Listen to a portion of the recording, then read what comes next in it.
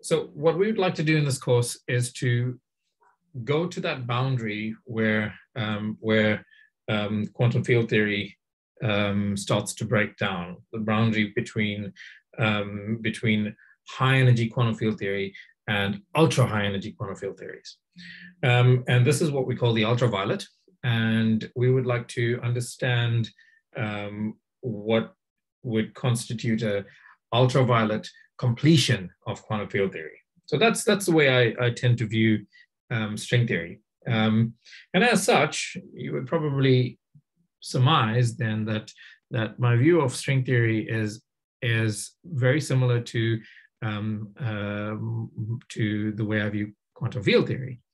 And so it doesn't make any sense to go off and learn. Well, it did at some point to me, but today my view, I'd like to think, is a little more mature, which is that to really get a deep understanding of string theory, its successes, its problems, where it works, where it doesn't work, you have to have a good solid handle on quantum field theory first. And to have a good solid handle on quantum field theory, and certainly in the quantum field theory that lives on the world sheet of the string, you need to understand the natural language in which to describe this. And the natural language to describe this is the language of path integrals, which is why in the last 2 years, I've tended to focus this course largely on exploring path integration.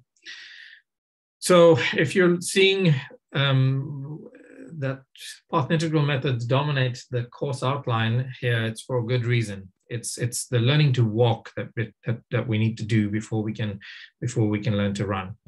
Now, if you have not taken a course in quantum field theory, or you are currently taking a course in quantum field theory, as is offered maybe by Will Horowitz in physics, this course is slightly different in the sense that I'm going to be focusing on a complementary language in which to describe quantum fields that actually doesn't require you to understand much about the quantum fields themselves. That's because in the language of path integrals, quantum fields look classical. And so much of what we're going to be working with is functional calculus. So I'd really like you, if you don't have a good grounding in functional calculus, this is actions, Euler-Lagrange equations, etc., to go back and revise that content. Now, much of my notes for this course are in my lecture notes and tools for mathematical physics, which I will upload to the Vula page. And for those of you who are external to UCT in this course who are auditing the course, I will send you an email with it as well. It's the same set of notes that I use for topics in mathematical physics, and so you'll see the same thing there as well. So we're going to start off by looking at path integral methods in a setting which should be familiar to most of you, which is quantum mechanics. So quantum mechanics in this sense is viewed as a quantum field theory in 0+1 dimensions, that is only time dependence. And from there, we'll touch on the interpretation of some of the results in path integral methods in the language of statistical mechanics, which will play a very important role in what we're about to in the journey we're about to take. As a slight side interest, I will introduce the idea of doing path integrals on spaces that are topologically non-trivial. So, for example, if I take a plane and I puncture the plane, then I have a homotopically non-trivial space that's topologically non-trivial because I've cut a point out of it, and I'll show you how to study quantum particles moving in this space through the path integral language. Really, one of the beautiful things about path integration is how it views perturbation theory.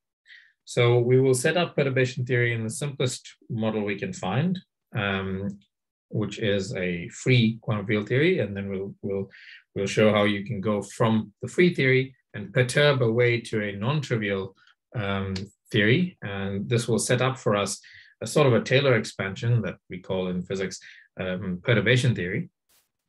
And I'll show how this perturbation theory leads naturally to a set of diagrammatic rules called the Feynman rules, which will allow us to compute observables in the theory. Because that's really the name of the game, is trying to calculate observable quantities that we can then go and give to our experimental friends.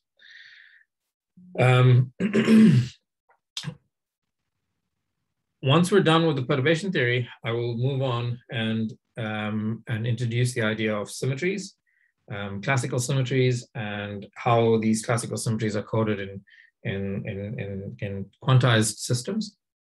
And then we might have a chance to say something about what happens when these symmetries get broken at the quantum level. So that is what happens when I start off with a classical symmetry and I quantize the theory, and that classical symmetry is lost in the quantum theory. So this is what we call an anomaly. And the study of anomalies, both local and global anomalies, are hugely important to quantum field theory and string theory. And we will touch on them once we're done with perturbation theory. So up until that point, pretty much everything that I'll have opportunity to talk about will be about bosons. So roughly speaking, just scalar particles. We won't even talk about gauge particles at this in this course, because that will take a whole other course by itself. So we'll be talking right up until classical and quantum symmetries about bosons. Of course, at some point we will need to introduce the idea of fermionic particles, and I will do that in the section on fermions, and I'll show you that fermions are not as scary as one would think, and there are just a couple of minus signs that one needs to keep in mind, but otherwise, in many ways, the theory of fermions is a lot simpler than the theory with bosons, we will comment a little bit about how to compute path integrals with fermionic variables, which will necessitate us introducing the idea of Grassmann variables, naturally non-commuting quantities, and how they can be coded in the Hilbert space with the fermion. And then, depending on how much time we have, I'd like to kind of formally move into things that are directly relevant for string theory. So as I said, my philosophy on this is that string theory is an ultraviolet completion of quantum field theory, but it's a very particular type of quantum field theory itself. And this, I mean the following. A string is a one-dimensional object, and a one-dimensional object moving in space-time traces out a two-dimensional, what we call world sheet. Now, the coordinates that embed the string in the space in which it's moving are viewed from the point of view of string theory as quantum fields living on this two-dimensional world sheet.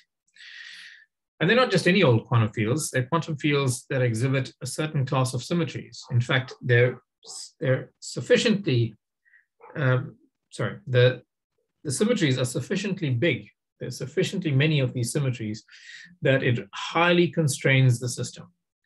The class of symmetries that we're talking about here are what we call conformal symmetries. And the theory that lives in the string world sheet is what we call a conformal quantum field theory, or conformal field theory. So once we're done with fermions, we'll have the opportunity to introduce some more advanced topics. And I will, at that point, probably give you a choice as to which of these advanced topics you would like to hear about. Some of them are conformal field theory, the Ising model, path integrals in solitonic systems, for example, etc. So I will give you a set of topics, and we'll take a poll in the class and see what you guys would like to hear about at the time. Okay. Any questions?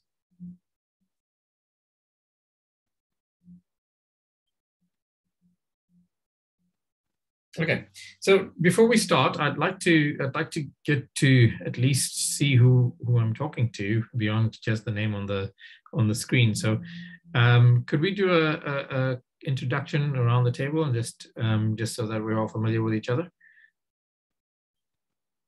We'll start with Anik. Yeah, I'm a student in University of Witwatersrand. I'm just joined as a PhD student in string theory, black hole in string theory. Good, thank you. Sebastian? Yeah, hello, I'm Sebastian. Not sure. Sorry, what was the introduction about? Just who you are and what year you are and what you're working on. So I'm in honors applied maths at UCT. I guess the honors project I'm doing with Professor Morrigan here, sort of chaotic solitons of the sine. Great, thank you. Sergio. Hi, good day, guys. My name is Sergio. I'm doing honors in applied maths, and my topic is on I'm doing my thesis with Dr. Jahid or Sajid is basically on the singularity theorems, essentially. Oh, good, cool, excellent, good to hear. And Nitin. So, hi everyone. I have just joined Jeff for a PhD at UCT, and I'll be working on information dynamics in quantum many-body networks. And yes, that's it for me. Thank you. Great, excellent. All right, so let's start with today's lecture, and I want to start by thinking about the progression from integrals that you're familiar with to path integrals. So by way of a review, we'll start off and just think a little bit about quantum mechanics and just some very, very basic things about quantum mechanics. And from there, this will lead us to ideas about observable quantities, in particular probabilities and amplitudes in quantum mechanics. And then I'll show you how we can compute the probability amplitude by summing over paths. So this was Feynman's big insight, essentially for his PhD, in realizing that quantum mechanics could be thought of as a generalization of the principle of least action, and you would end up computing a similar kind of functional integral to extract observable quantities in quantum mechanics. So the way I'd like to start each section is to just think a little bit about a physical question. Now, the physical question that I pose might not seem like it's related to anything that we're going to be working on, but I promise you it is. And I'd like you to keep it in mind as we're going along. And we'll eventually get to it, and I'll show you exactly how it ties into all of the things that we're talking about in the lectures.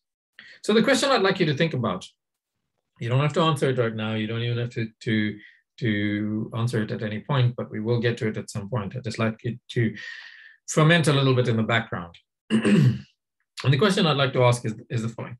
So, nature, as we encounter it, seems to consist of two types of particles. There are things that make up the forces: electromagnetic, strong nuclear, weak nuclear, gravity. All of these things seem to be related to bosonic particles that satisfy Bose-Einstein statistics. On the other hand, there are the particles, electrons, protons, hadrons, leptons, everything in the standard model, except bosons, that constitute matter. And these are fermionic particles. These are particles that obey Fermi-Dirac statistics, on the other hand. Right? And they're different things altogether. And the question I would like to ask is, what makes a boson a boson? So it's all well and good to say they satisfy the Bose-Einstein statistics, but what does that mean exactly, practically speaking?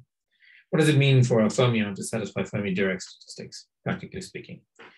You might say, well, fermions satisfy the Pauli exclusion principle, but I would argue that the Pauli exclusion principle is a consequence of something deeper. We'd like to expand what that something deeper is and just how deep can we go.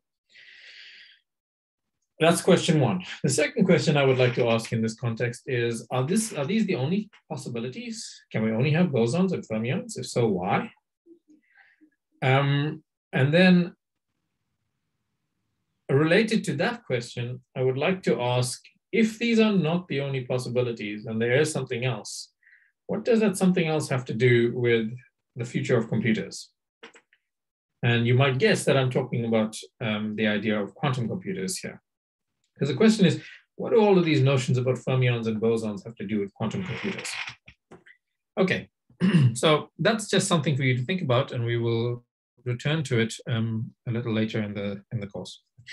So to start off with, I want to talk about, I want to think about something very, what should be quite familiar to you. And this is a problem of a quantum particle moving in 0+1 dimensions. So we want to talk about quantum mechanics to start off with. Okay, so in particular, we're going to be thinking about single particle quantum mechanics. And quantum mechanics, as I said, I'm going to view as a quantum field theory in 0+1 dimensions. 0+1 dimensions, the one dimension there is time. So my variables are just going to depend on time as for the start of this course. Okay, and I'd like to ask the following question. I would like to ask, suppose I have a particle, single quantum particle, that starts at some position x0 at time t equals 0, and then evolves under the Hamiltonian. And we'll write the Hamiltonian in the kind of canonical way as the sum of a kinetic part and a potential part. So I'm not really going to need the potential at this point, but let's just write it down in any event. So this is the potential term, and this is the kinetic term. Okay. And the P here is the canonically conjugate momentum that you're all familiar with from classical mechanics. And I want to ask, what is the probability, technically, what is the probability amplitude that this particle that starts off at time t equals 0 at position x0 will end off at some other point, x prime say, at time t equals capital T. Okay. What I want to do is make this question precise. And in order to make the question precise and actually calculate this probability amplitude, we're going to need to introduce some objects. In particular, I'm going to introduce the wave function of the particle, which encodes the dynamical content of the quantum particle. And I'm going to have to think of this wave function as a vector in some Hilbert space. And if I'm thinking about vectors in a Hilbert space, I'd like to have some basis in which to expand these vectors. And that basis, well, there are going to be a couple of different bases we're going to use, but I'm going to introduce just one to start off with. And the basis I'm going to introduce is the basis of position eigenstates. The position eigenstates are eigenstates, as the name suggests, of the position operator. So in this expression here, X is a position operator acting on some vector to produce a number times the vector itself. Okay, so we're talking about an eigenvalue problem, and the operator in question is the position operator, and it acts on a vector, and the vector in question is the position eigenstate that we're interested in. Good. Now, for this set of vectors to be a useful set of objects for me to use, they need to satisfy some properties. And one of the properties that they satisfy is the property of orthonormality. This is the statement that if I take the inner product between x and x prime, then it produces a delta function, a Dirac delta function, because these are continuous variables. We're going to be using that in many times as we go along. Another thing we're going to be using many times as we go along is the idea that I can take the identity operator, this guy, 1, so denoted here, and I can expand the identity operator in this set of eigenstates. If I can do this, if I can write the outer product of x with x integrated over all x variables, and that gives me the identity operator, then I say that this basis is complete. Okay, these ideas are exactly the same ideas that you would have encountered in an introductory course in linear algebra, for example, except that we're not dealing with a finite dimensional vector space, we're dealing with an infinite dimensional Hilbert space in this problem. The quantity we actually want to calculate, what we call the probability amplitude, is what I get if I start off, at position x. Remember, this was at time t equals 0. And then I evolve my state forward in time with the evolution operator, which is e to the minus I h t. So that takes my original state and it propagates it forward in time to some later time capital T. And I'm going to be using units of h bar equals 1 here, but typically when you see quantities like e to the minus I h t, h is measured in units of energy, t is measured in units of time, and so I need something that's measured in units of energy times time to cancel that off and give me a pure number in the exponential, in the argument of the exponential. And that object that has units of energy times time is precisely Planck's constant h bar divided by 2 pi. So Planck's constant divided by 2 pi, which is what we call h bar. So when I say I'm working in units of h bar equals 1, in this case, I'm measuring energy in the units of inverse time. Okay, so what we do is we start off with our initial state, we propagate that state forward in time, e to the minus, with the operator e to the minus IHT, and then I project it onto the final state. Okay, so this is the wave function that I get.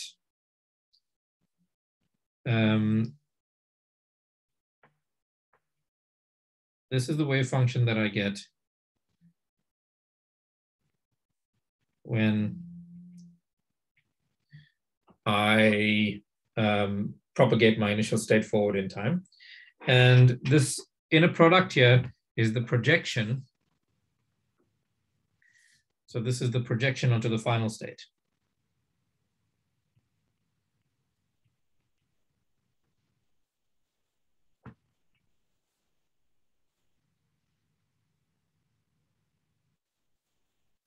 We've called x prime. So is this clear? The amplitude for this process is what I get when I start off with my initial state, propagate the initial state forward in time to some later time t, capital T, and then project that onto the final state. Okay, and this quantity is what we're going to be calling k of x prime t x and naught, meaning I start at x and naught, propagate it forward to x prime and t prime, and k of x prime t x and naught gives me the probability amplitude, whose square is the probability for that particle to propagate from x at naught to x prime at t. If this looks familiar or sounds familiar to what you may have learned in your initial course on differential equations, in which you studied Green's functions, it should, because this particle propagator, we will show a little later, is intimately related to the Green's function for the same problem. That is to say, this Hamiltonian evolution occurs in the context of some differential equation, right? That differential equation in this case is the Schrodinger equation. And I use the Schrodinger equation to propagate the system forward in time. Well, if I solve for the Green's function associated to the Schrodinger operator, I will get precisely this particle propagator. Does this make sense? Yes. Correct. Cool. And just following on what I said in my course yesterday, for those of you who were there, I like to have a very interactive course. I don't particularly have any particular goal I'm trying to reach, curriculum-wise with this course. So it's important that what I do say you understand, and the way to understand it is to ask questions. So feel free to ask questions, to raise your hand and ask questions at any point, and I'll do my best to answer them. Okay. Very good. So let's move on then. And you'll notice also that in the absence of an actual physical blackboard, I'm doing my best to simulate it in an online kind of way, right? So hence the blackboard and the writing. Good. So given this, then, let's see what we can say about. Let's see what we can say about this object, the propagator K. Okay. The first thing I'd like to say is that the physics of the system should not depend on the physics of the system should not depend on the choice of location of the origin. Okay, so physics should be independent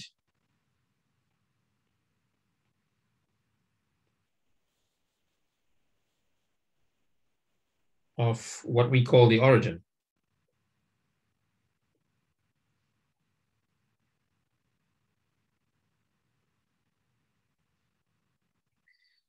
Okay. In other words, this translates to the propagator being invariant under a constant time shift. So K should be independent. Let's put that on the next line. So this means that this propagator that we're talking about, K, should be symmetric under a constant shift of the time coordinate. So K of x prime t and x at naught should be the same as K of x prime t plus some fixed amount little t and x at t.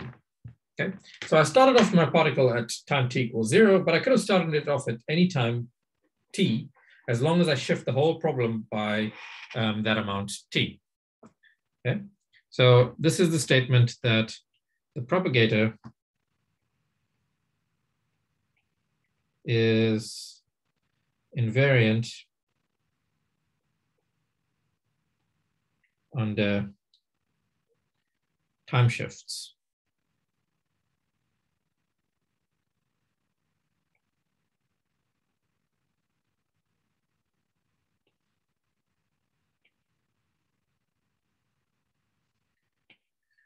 Okay.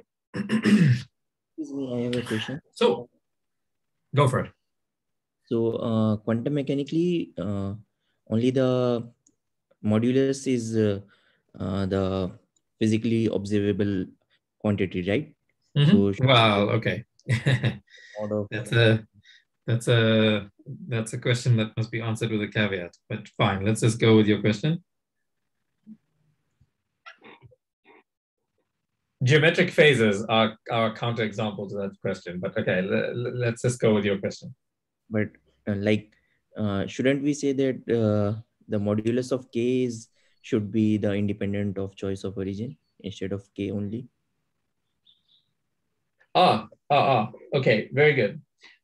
So no, so I am going to keep this a general statement like this because I do want to explore a circumstance where it's not the case, and that circumstance would be precisely in the case of what we would, I guess, normally call geometric phases, but it's when we get to talk about the Aharonov-Bohm effect. All right, but like, what's our motivation to keep the k as independent of choice of origin. I mean, one would like, if one is trying to build a theory, one would expect that it's not k, it's rather the k into k star or mod k, which is independent, right? Right. Sure. Yes. Agreed.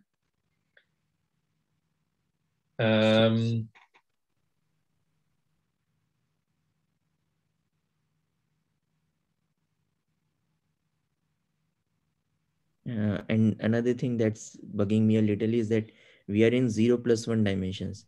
Yep. So does that not mean our particle cannot evolve in x direction or any physical space? It can only move in time space. Right. So all I mean by the 0+1 dimensions in this case is that I am considering just everything's just depending on time. So I'm going to use x here as a nominal placeholder for where to put the particle at some later time. But you shouldn't think about it as a particle propagating in time, in space. Okay, got it. Okay, so with the first question, I will concede on that, and I will say that we can put a constraint on the modulus then of k.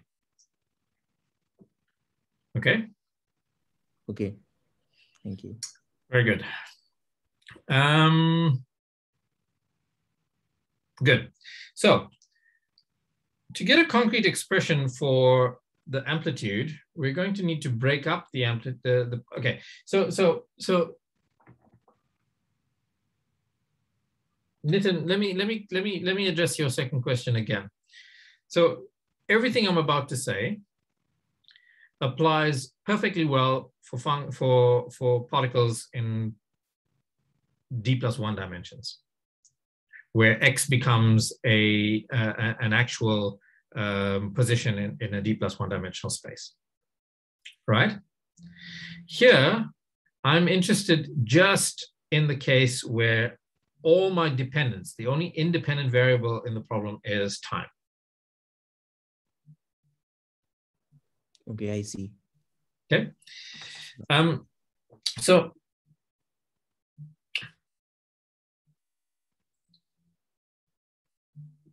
for us to get a concrete expression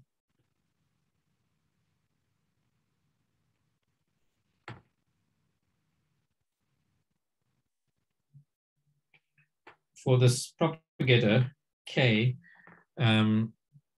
of x prime and t, x and naught, we're going to do what you would have done in first year calculus when you learned how to compute integrals, in that we're going to break up the interval into smaller pieces and hope that we can evaluate the integral on each of the smaller pieces. In this case, evaluating the integral on the smaller pieces amounts to writing down an integral representation for the propagator on that small piece.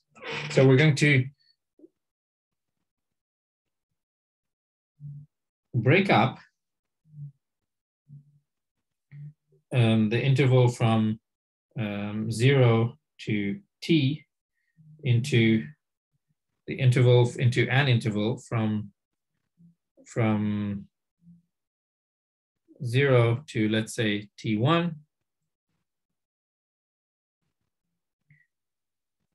and t1 through to capital T. Okay? And now we can evaluate the propagator on each piece. So let's go ahead and do that. So the propagator A is, by our definition of what the propagator is, the e to the I h t x, and I'm breaking up the interval into two smaller pieces so that I propagate from x to e to the minus I h t1, and then from that point the rest of the way. Is that clear? Yes. Good. And now comes the trick. And the trick is really recognizing that I can insert an identity in between these two operators. And I can expand the identity in what's called a resolution of the identity using the completeness relation here. Okay, so that's what we're going to do, and let's see what it evaluates to. So this is then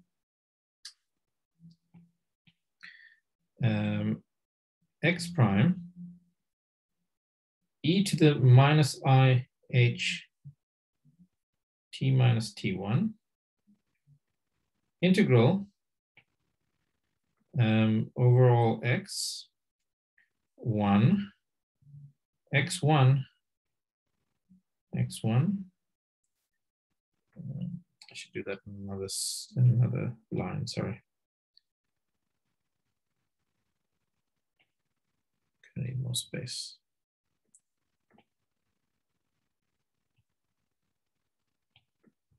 So this is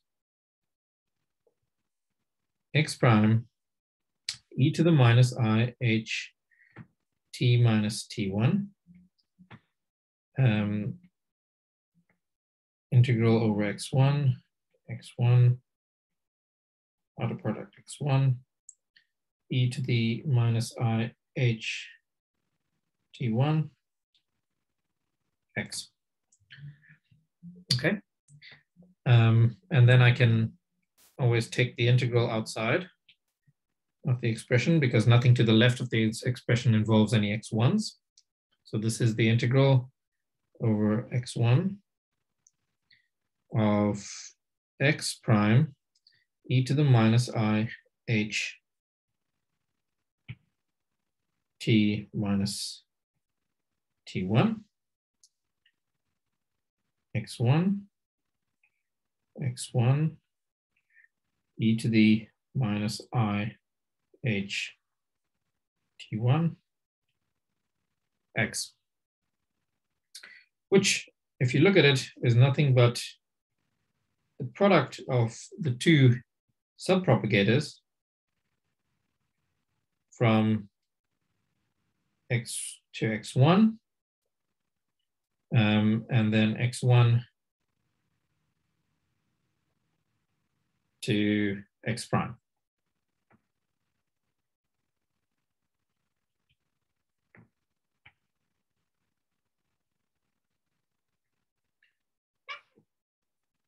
Okay. Is the manipulation that I've done here clear? Yes. Great. Sebastian, Sergio, you're happy with this? I'm happy, Prof. Good, good. Excellent. But this statement is nothing but the statement of how amplitudes combine. If a particle propagates from x naught to at time t equals 0 to x prime at t, then it must pass through some intermediate point in xt space x1 t1, say. And the total amplitude is computed as an integral over all possible intermediate times. So that's really what the statement is telling us. So the total amplitude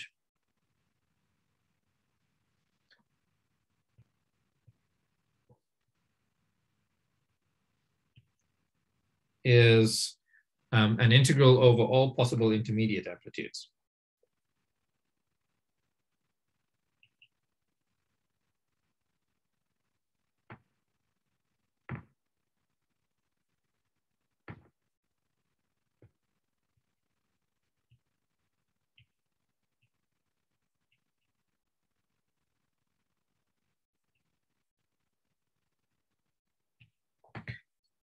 Okay, and this gives us a strategy for how we approach a concrete expression for the propagator. And that concrete expression will have to come by repeating this story n times, as you did in the case of when you first computed an integral using a sum over parallelograms. You were trying to calculate an area under a curve. What you did was you took the interval from A to B, you broke it up into a bunch of tiny little intervals, and you broke it up into intervals that were small enough that the smooth curve became well approximated by a series of parallelograms, and you could calculate the area of each parallelogram, add them up, and then you take some limit in which the number of parallelograms and their width, the number of parallelograms became infinite, their width went to 0, but the product of those two things remained fixed. And that's going to be exactly our strategy to get a formal expression for the propagator. So if we're going to continue this, then, so what we want to do is continue this.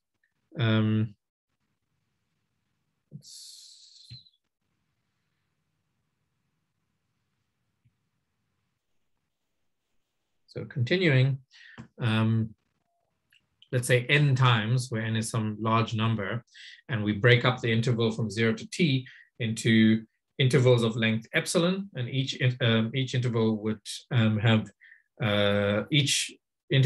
length epsilon. Epsilon is t divided by n. So let's repeat this.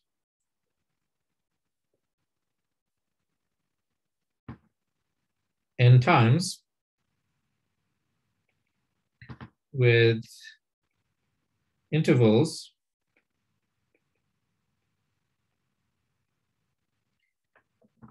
of uniform length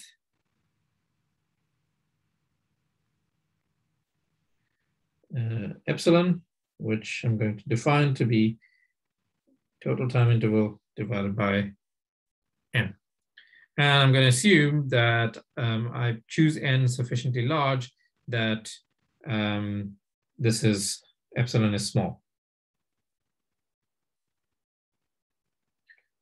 Well, in that case, what I'm going to find is that my amplitude A is x prime e to the minus I h epsilon. So this is time evolution from ti to ti plus epsilon. And I have to do this n times in taking the state x to the state x prime. Okay. And then we just repeat what we just did. So what we just did was to insert an identity in between each of the time evolutions and then resolve the time evolution at that point. In other words, this is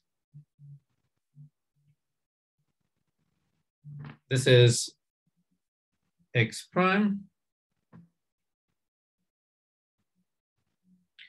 e to the minus I h epsilon. And then I insert,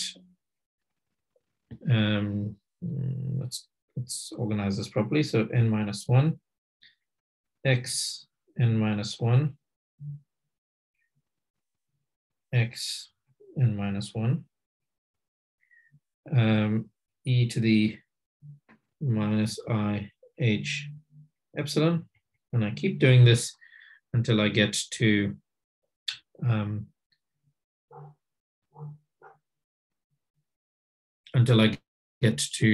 the integral dx1 x1 x1 e to the minus I h epsilon x. Okay. We then shouldn't it be n instead of n minus 1? Sorry? Shouldn't it be like dxn And outer product of xn instead of n minus 1? No. Because if you put n equals 1, then there is no resolution there, right? But in If the I choose previous, n equals 1.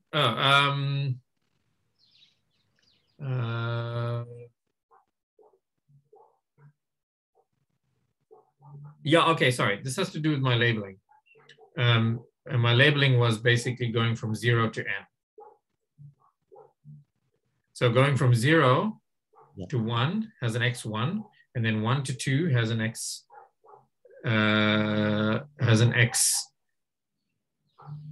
x2, and x prime is going to be at xn.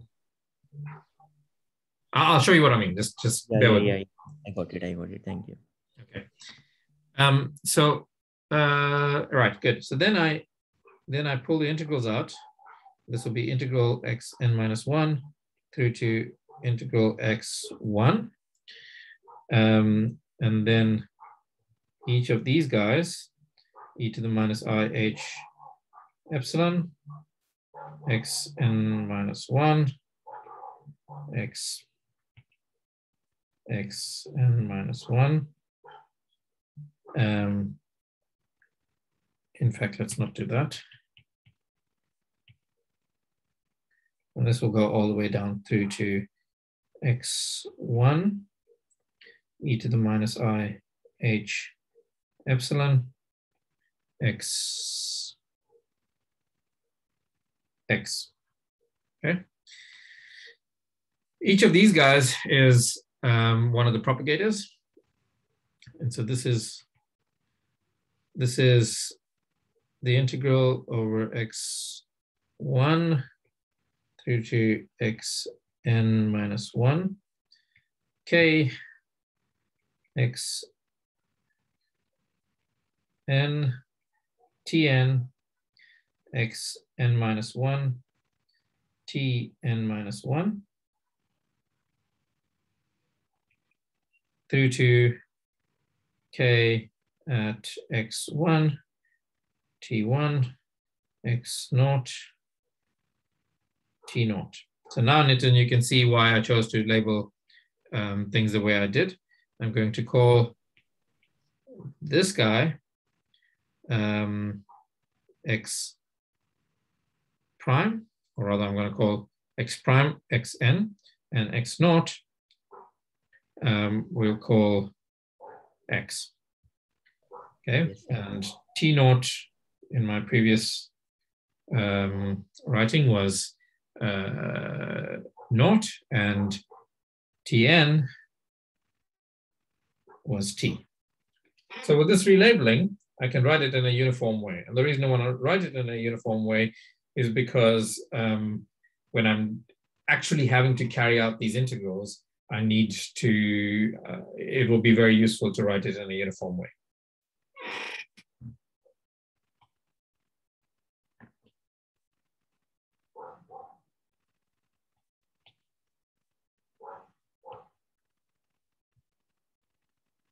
So the point I'd like you to take away from this is that the structure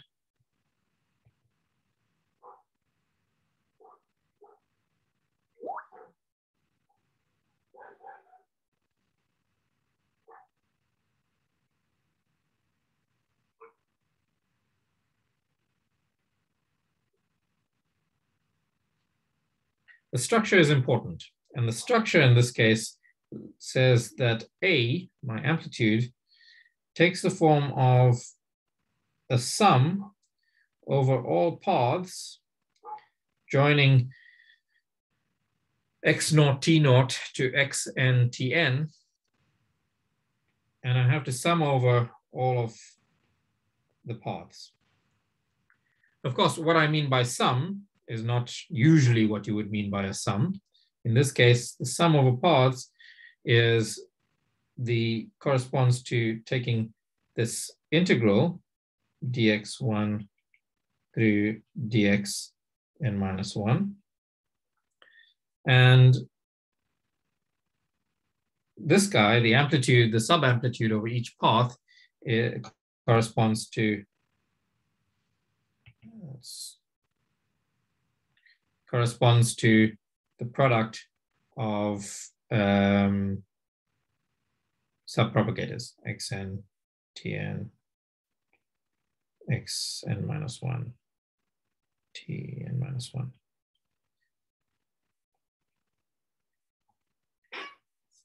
Okay.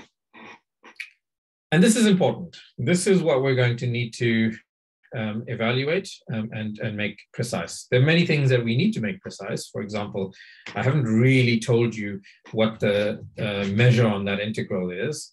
And this is something that we will evaluate next time. Okay, good. So I want to stop here for today. We've set up the problem we need to solve. We need to figure out what we mean by this product. Well, we need to figure out what we mean exactly by the propagator. So we need to pick a specific system, let's say a free particle, write down the actual propagator for this thing, and then work out what the integral measure is, and then actually carry out the integration to get a concrete expression for the probability amplitude. Is that clear? Yes. Good. Any questions?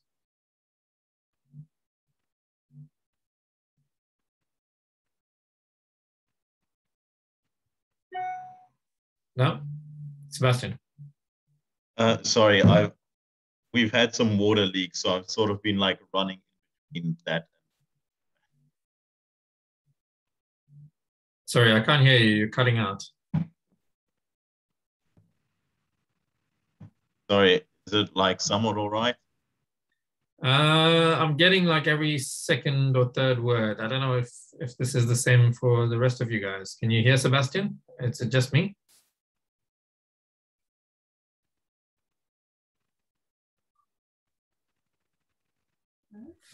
You sent the message in the chat, Prof. Okay. Okay, he's typing. I will wait for that. In the meantime, I'm going to stop sharing and I'm going to stop recording.